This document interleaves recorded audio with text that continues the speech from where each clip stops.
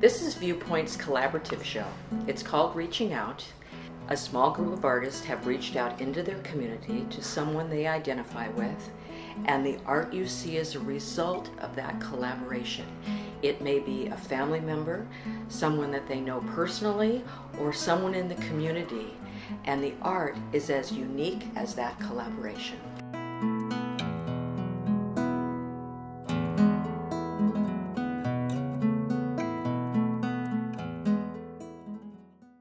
I was on Ancestry.com in between art projects, and I came across a ship manifest of my grandfather in 1929, and all of a sudden our family story became really real to me when I saw his name listed, and the ship that he was on, and how he came to Honolulu Harbor on July 4th on Independence Day, and I was absolutely intrigued by that. I wanted to find out more. My Uncle Gene and I are close, so I wanted to find out more about our family. The manuscripts that she discovered just presented the facts of my great-grandparents who immigrated. It was heartfelt. Just looking over the manuscripts and the facts of their arrival, the dates, you could immediately ascertain, have a glimpse of what they were going through when they first arrived here.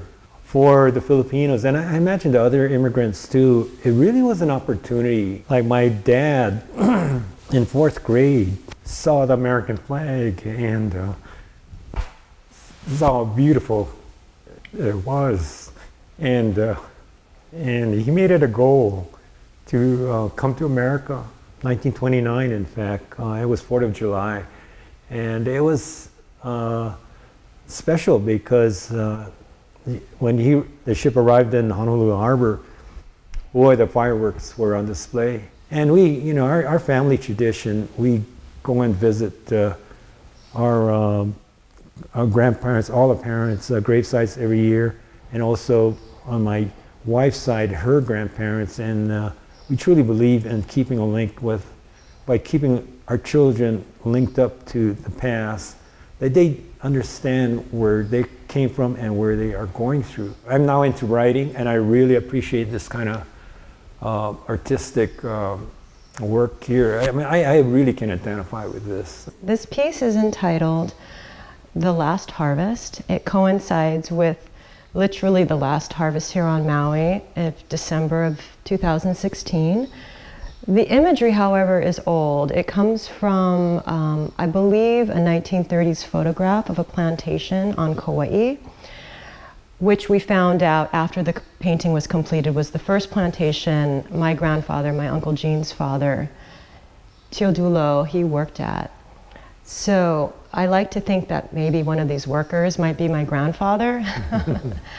But the image is oil on linen, and I'm using a couple of different techniques. So the image itself is high contrast red going into, of course, like the magenta and lavender tones. When you get up close, it works on 2 levels in terms of scale. When you get up close, it looks like a very abstracted image. It's difficult to make out the figures when you're as close as I am. But when you walk to the back of the room, it's pretty clear, like a black and white photo of a newspaper photo, for example, that they are images of cane workers in the field laboring, presumably with all kinds of tools.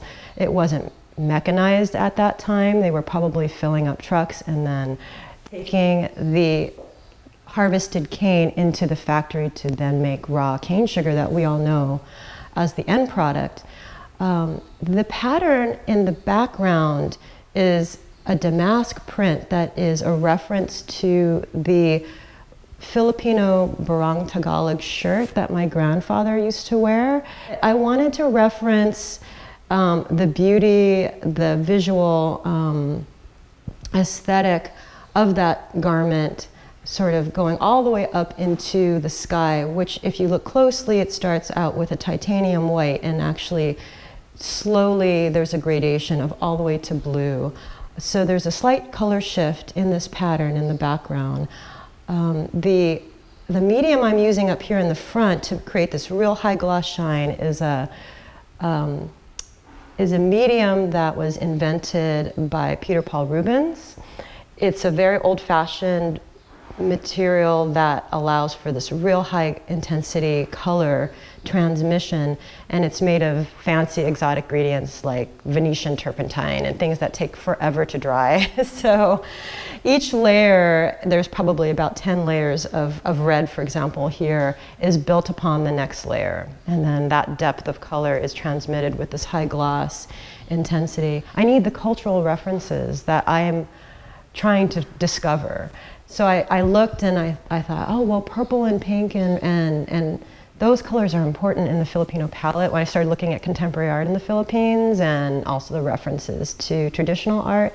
So I decided to incorporate those for aesthetic purposes, but then as I was creating it, I realized there was also a conceptual idea in that you've got the red heat of the cane field contrasting with sort of this ethereal purple lavender up at the top. And I think for me it was sort of a process of relating to what they may have felt initially upon their arrival, which was this was very hard labor, difficult, red hot work. And eventually, you know, they had their cultural expressions that were always there, despite the fact that they were field laborers. And then as they, you know, gained their independence and owned their own homes and had their own businesses, then they you know, it transmitted or transformed, I should say, into something else more not of this earth, not so direct in the fields, and you know, with the parties that they had, with the music that they played, with their incredible rich tradition. So I wanted to try to express that with this gradation, you know, to not just have it be about the red hot hard labor that we all know so many people engaged in, but that there was something that was incredibly refined and incredibly dignified and incredibly beautiful amidst this hardship. What they had to endure to come here and also turn into going from field laborers to business owners to property owners and to become what this country really represents. It's such an important narrative, I feel, especially with the immigrant situation being as politically divided as it is. We have to really bring these stories to light about we are a country of immigrants. We have these incredible traditions. We have every family has a story, so it's important to connect with that story and bring it to bear for ourselves, for our family, to pass that on, because we're not going to be here and they may not ever know who they came from unless we pull it together now. This kind of endeavor, it really captures basically the human spirit and the history of it in microcosm, you know, in a small way. Yeah, thank you.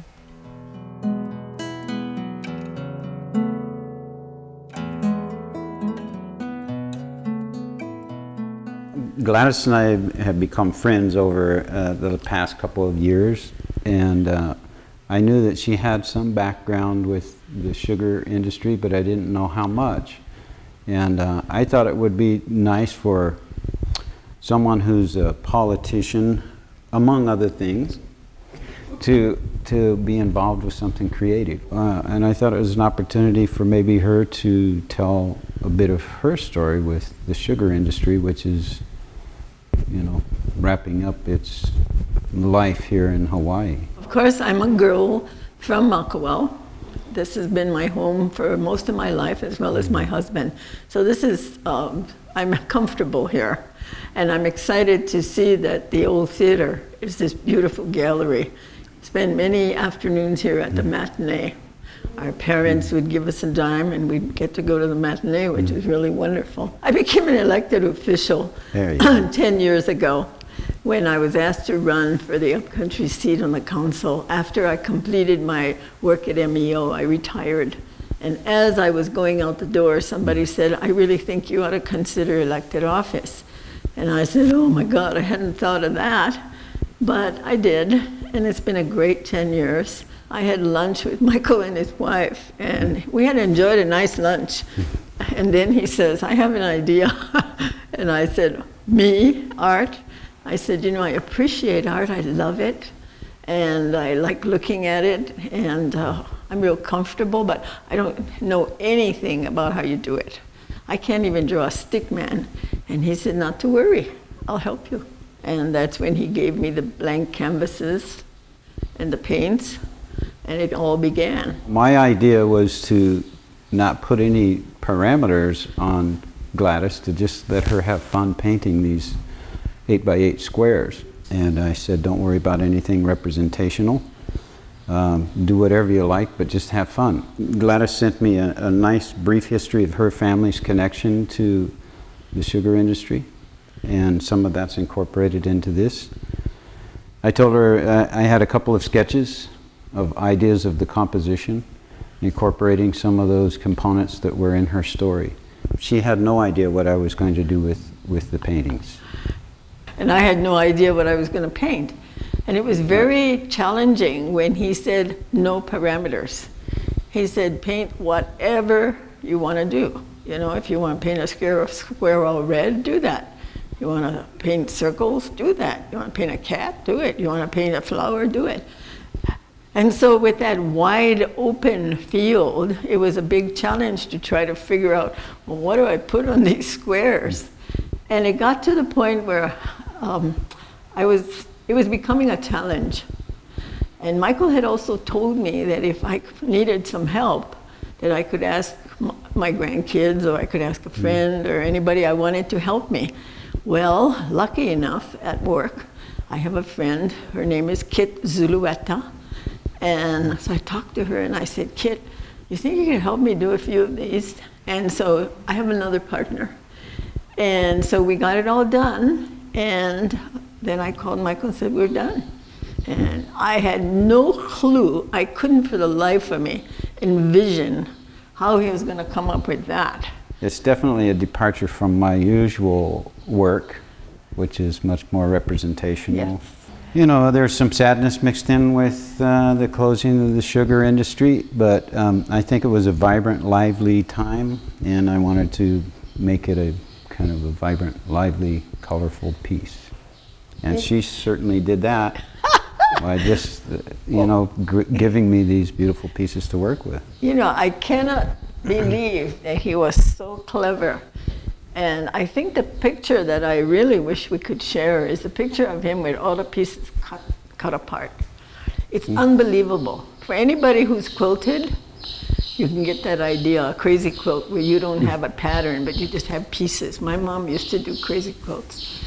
And the fact that he was able to figure out what to do with all of that is just amazing. And things like this 5, my grandfather drove the locomotive for the plantation, and his locomotive was number 5. And he managed to get that in there. It's just incredible, the imagination. Well, there was a point where I really thought, what the hell did I get myself into? Well, yeah, it was a challenge to not only to cut the pieces put in, but also look for things that would work and go together. And I had this idea of making this train red. One of these paintings that Gladys did is an octopus. So all of this is down in here was her octopus painting. Overall, the scene is, you know, not of any specific mill, but just general, you know, mill buildings and those type of things. You know, most of the paintings that we see now are kind of depressing to look at. Mm-hmm. The colors are dark. Everything looks like it's closed. There's no life. Total opposite. Well, yeah, for me, I've painted the mill many times in many different light, and you know, there's no doubt that you know it's the structure itself is in decline. Yeah. It's not a newly painted building, all those kind of things. From a realistic standpoint, I capture those. I like that. Yeah. But for this painting, I wanted to add some life to it. You know, it was I wasn't born and raised here. So, you know, I don't and will never have that connection to sugar and its role in Hawaii.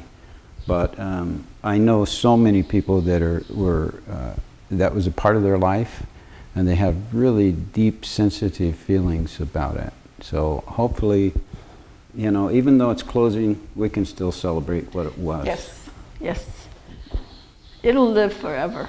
No, I just want to say that I really am grateful to Michael for proposing this. I would have never thought of it, and I'm deeply honored that somebody of his talent and skills was willing to work with me on something, and I'm so proud of the result. Thanks,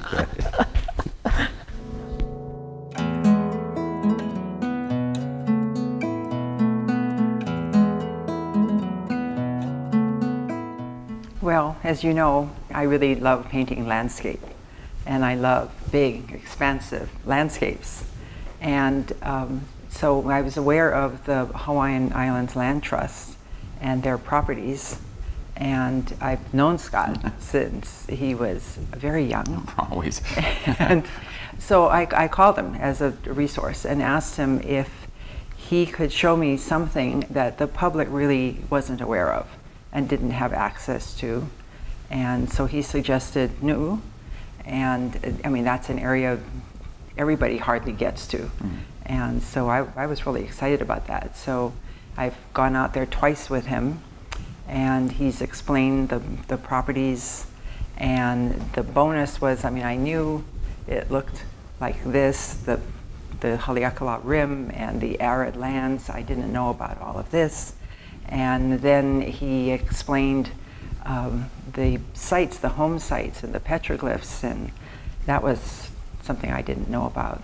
Well, it's a great opportunity to work with. I mean, I've known Betty Hay, as she noted. I've known her my whole life, and we've always just loved her artwork. And so my house was filled with, when growing up, my house was filled with her art, and even today I have a number of her paintings in my home. And so when she called me up, it was just a great opportunity to showcase what the lands that we work on love, and we want to share that with everybody. We want to make sure that everybody is aware of the fact that these lands are, while they're owned by a private nonprofit, that they are available to everyone. And then telling the story of those lands can come through a very variety of mediums. For example, through narrative, through storytelling, but more importantly through artistic rendition. It's in the Kaupo district, so that the arid areas of Maui, the arid lands of Maui are, parts of Honuaula, Kahikinui, and Kaupo.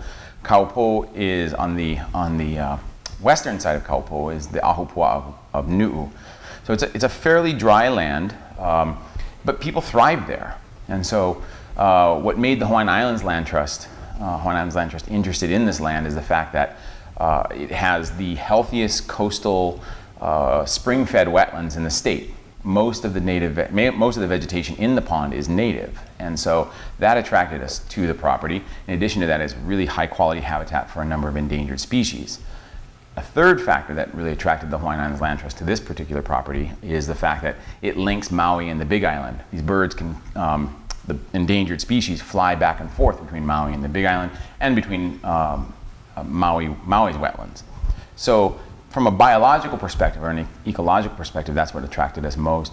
But also, this is a rich area. We know that people have been living here since about 1500, and they've left their mark all over the landscape. And telling that story is vital to actually reconnecting us to our kupuna, to our past.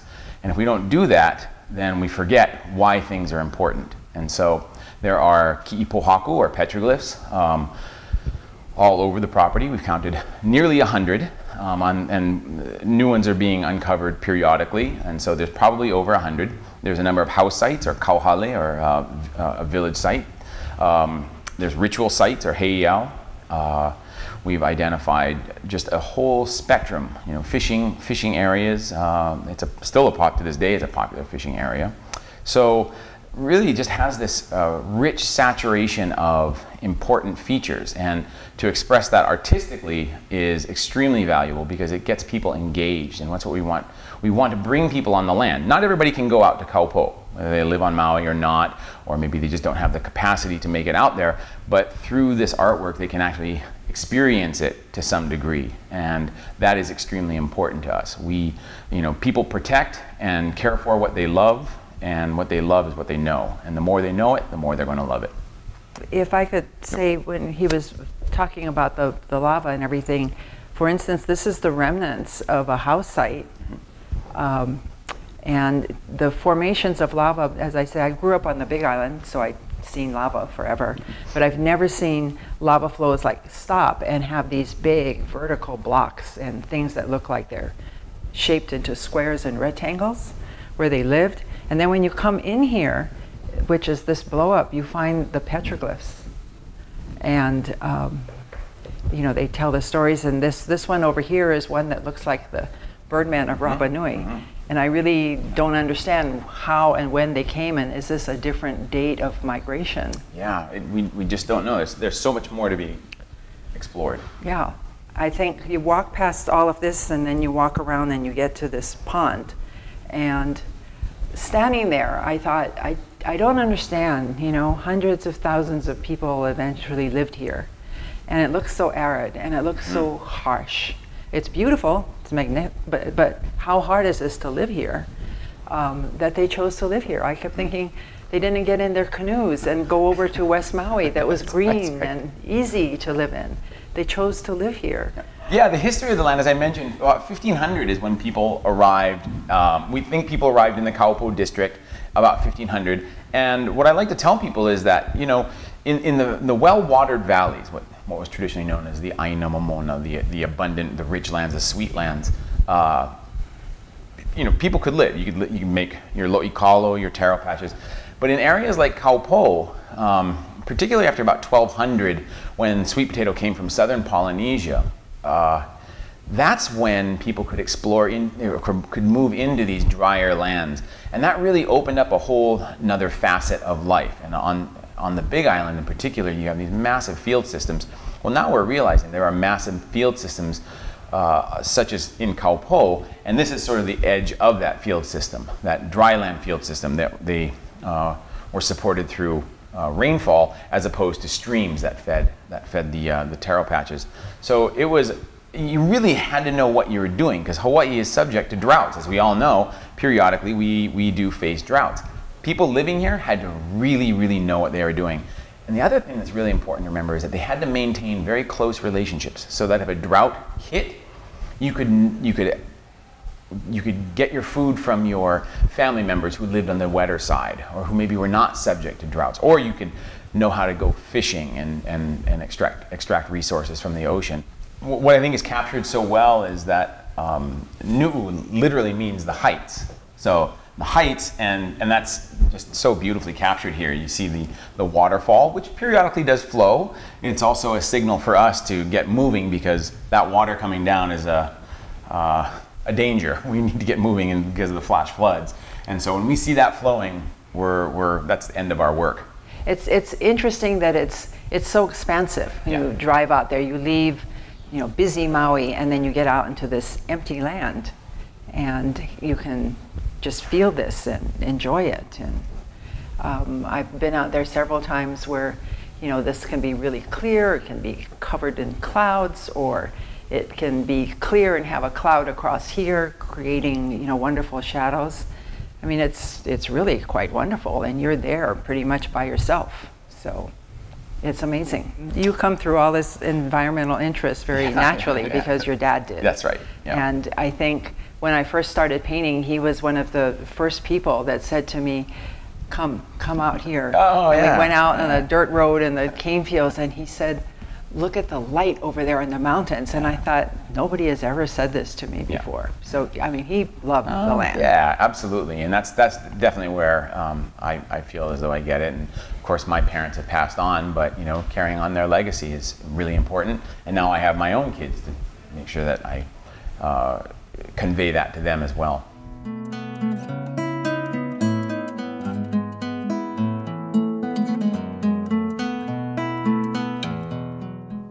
I've yet to be invited to Kaho'olawe, but I'm hoping someday that I might be able to set foot on the island, because it definitely has my heart, as does this guy here.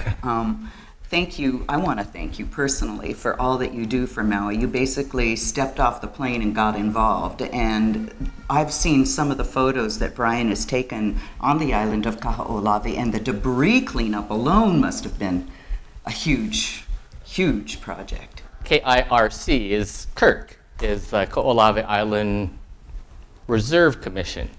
And it was started in, I think it was 1990, when Kaho'olawe was given back to the island, to the state of Hawaii. So the Kirk is basically responsible for clearing areas in which people can go and try to restore vegetation on the island. So that's what some of the pictures are of, that Carmen has done. I've always wanted to go, and I've had the chance to go over 7 times. And so I'm living vicariously through Brian, because I've always wanted to go to Kaho'olawe. I remember when I first moved here, you could hear the bombing on Kaho'olawe, and it was tragic. I mean, I just had this connection to those issues, and thinking, I'll bet you that island has some historical, cultural significance, and what a tragedy that in this day and age, and of course I moved here in 1981, they're bombing an island for target practice? What is up with that?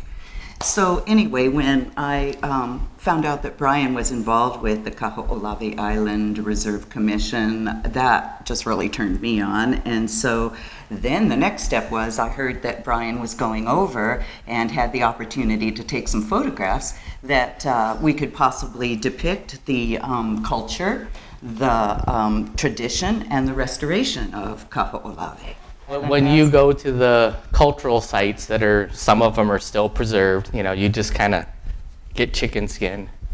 So it's a petroglyphs. Petroglyphs, yeah, it's a special place. So it should be protected. It should be preserved and restored if we possibly can help. And what really excited me was when Brian and I first met and talked about this, was how Hawaiian is being brought back to Kaho'olawe, and we were able to talk about the rain shrine. We were able to talk about base camp and the fact that they actually do imu. Because of the cutback a few years ago, they had to lay off a bunch of employees from Kirk. A lot of people had to take cuts in pay.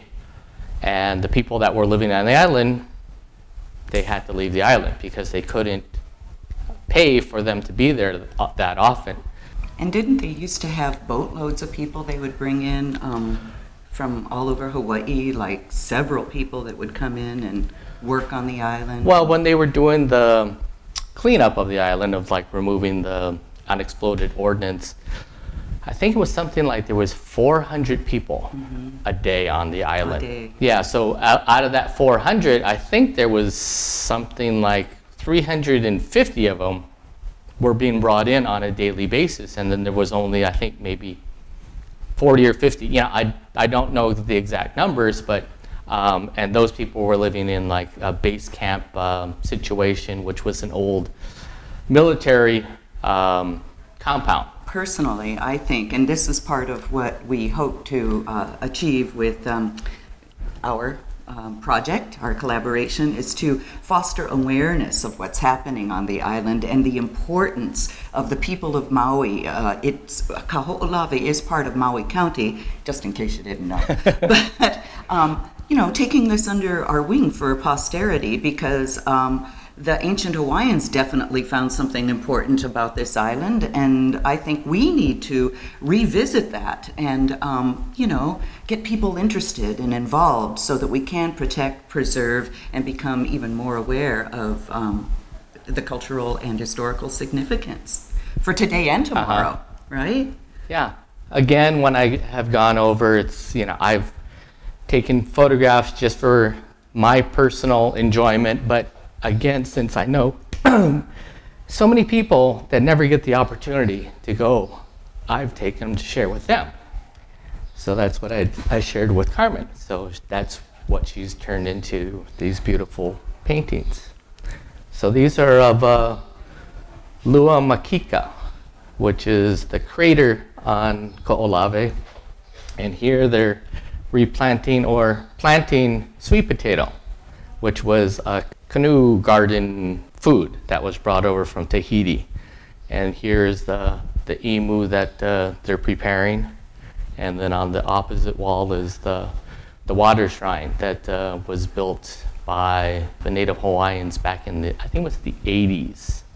So that's like a spiritual point for them. Basically, the collaborative part was talking about Ko'olave, what it meant to me, or what it means to me, sharing the pictures with Carmen, explaining what's going on in the different photographs, and basically me telling you our first meeting, so Brian, get some close-ups. This is what I would like to see after we discuss. Yeah, you know, because most of the time when I take pictures, it's like, well, I'm not really interested in what they're doing. It's just to show the overall. And a lot of times in my own personal photography, I think people distract from the natural beauty. So I usually go to places and wait till people leave to take pictures. So after talking to Carmen, she's like, no, I need the people. I need to see what they're doing. And it's like, okay. So my hope for the result of this exhibit of these paintings is to raise awareness of what's going on Ko'olave, for them to take an interest, find out what's been going on, if they have a desire to possibly volunteer, to contact Kirk, try to get onto their volunteer list, or even make a donation.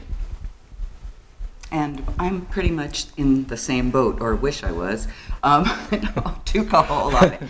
Hint, hint. But seriously, I feel the same way. And I would also like to mention that there are a couple of really good videos about Ko'olave on YouTube and also on the Kirk site, the Ko'olave Island Reserve Commission. And they do have a really good video that tells about the history, the culture, and hopefully about the future of the island as part of the County of Maui.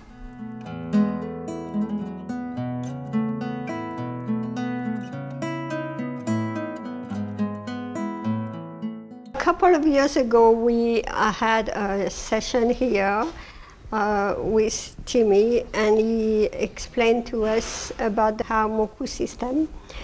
And when he was talking about it, I actually started to visualize the system in my mind. It just gave me the idea. I thought, oh, wow, that would be a beautiful painting. And I was thinking, I think I could do it. My first approach was to talk to his mother, Gordine Bellet, who is my kumu as well. And she helped me in the process of getting us together and communicate to do the piece. And I'm born and raised here, the island of Maui, in the Moku of Kula, the Ahupua'a of Alai. Born and raised as a farmer. And I've been involved with the Ahamoku system ever since I was turned on to it by the late John Ka'i Makawao, who was a kumuhula in Molokai. And he had shared the prophecy at a Western Pacific Fisheries Management Council meeting. And when I was asked to give a talk here at the Viewpoints Gallery for Joelle, she got inspired and off of my presentation, and through her vision and us working together, it really just explains the process of people management, really, in the ancient times. Because the Ahamoku system was based on the ahakioli, the baby fish. When our kahuna and our spiritual leaders looked into the ocean and saw that this abundance of baby fish in the muliwai and the mixing of the fresh water and ocean water, they looked on the land and saw that our people were almost as abundant as this fish. And there was no system of management. So it was just basically chaotic. And they decided to gather the experts, which is the aha, or also represents a cordage. a certain cordage. So to explain that cordage, as it was explained to me by the late John Kai Makawao, everybody's an expert. So if you're a fisherman or a farmer or a medicinal, la'alapa'ao, any of these people that had the knowledge would come together at a council meeting and present like an aho, a cord. And when you got these experts and you wove it together in a certain fashion, those experts decided to create the aha moku system, which basically divided our land, our oceans, our sky, our lani, everything into a managed system.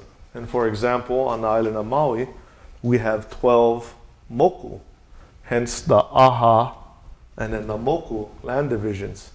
And they decided to divide the aha moku into 12 on Maui, primarily because the resources in each moku was common. There was always something to do with the ocean. There was always something to do with the vai, the water.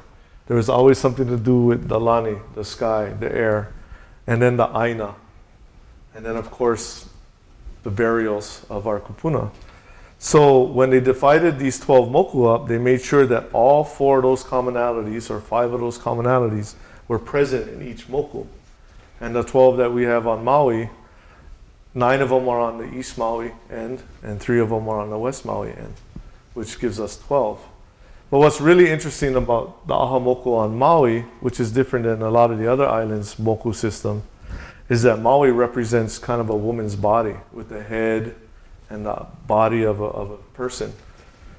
Primarily the women, because the women are the ones that determine the bloodline, determine the reproductive stages, all these things. So long story short, with West Maui being the head, with the Pu'ukukui being the center of those 3 moku there, Ka'anapali, Lahaina, and Puali Komohana, known as Wailuku. And then on this end, east end, we have the belly button, or the piko, known as Pohaku Palaha, up at Haleakala, and it houses 8 out of the 9 moku. And the 9 moku on the east end are Hamaku Apoko, Hamaku Aloa, Ko'olau, Hana, Kipuhulu, Kaupo, Kahiki Nui, Honua Ula, and then the biggest one known as Kula. So basically the system was a way of managing our people based on the natural resources, because the natural resources had to be a priority in order for us to live. Based on that information, I started to do my own research. It's not written anywhere, and it's actually knowledge that's getting lost. So of course, it made me want to do it even more. I was a little bit concerned, and I had questioning to myself, or am I supposed to do this, you know, not being Hawaiian. So I asked, which I do once in a while, I ask for a sign, if am I supposed to do this? And on the same day, I had 2 events. One of them was to meet by chance with one of my Hawaiian friends, David Heva, who gave me some information that clarified some of the questions I had. But the main sign was that I had a dream, and the dream was that, I told you this, right? It was that I was in maybe a train station or airport, you know, and I was waiting online, and a guard came to me and asked for my papers, and he asked me, "Where are you going?" And I said, "I'm going to the Aomoku system." And he said, "Okay, you can go."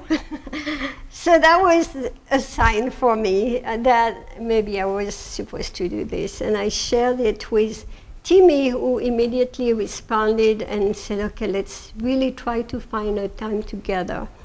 And we did.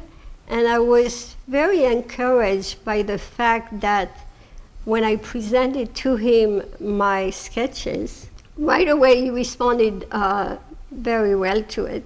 When she brought the sketch out and I saw the sketch, I was immediately floored and impressed that the message I was sharing was absorbed. And when I saw that in her design, I was immediately impressed and said, yeah, well, I think we got it covered. And then we kept working on some fine details, including the colors involved to make the natural colors of the world as we see it through our eyes. How we as Native people are natural or nature in itself. A lot of times in today's world we forget that we're nature and we were nature. But Native cultures worldwide respond to that because our language, our songs, our dance, our culture is based on natural resources. So it's the pohaku, the rocks, that give us the ability to carve our pohaku ki'i, to tell the stories of our generations that we come from. The game of papakonani that we play, to mindset of our strategy, the natural fibers to make the aha.